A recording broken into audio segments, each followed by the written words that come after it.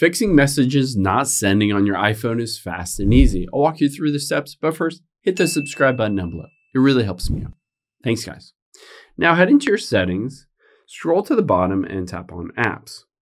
Scroll down until you get to messages here, tap on that. And first we'll turn off iMessage, wait for a few seconds and turn it back on.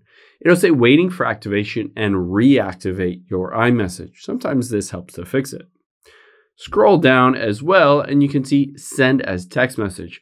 Turn this off for a few seconds and then turn it back on to re-enable text messaging on your phone.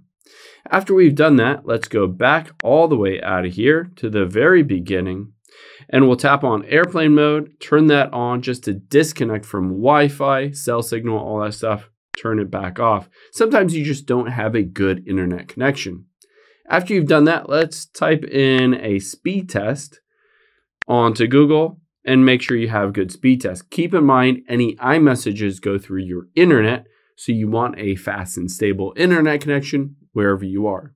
If those don't fix, let's go back into your settings, tap on General, and then at the very bottom, tap on Transfer or Reset, tap Reset Network Settings.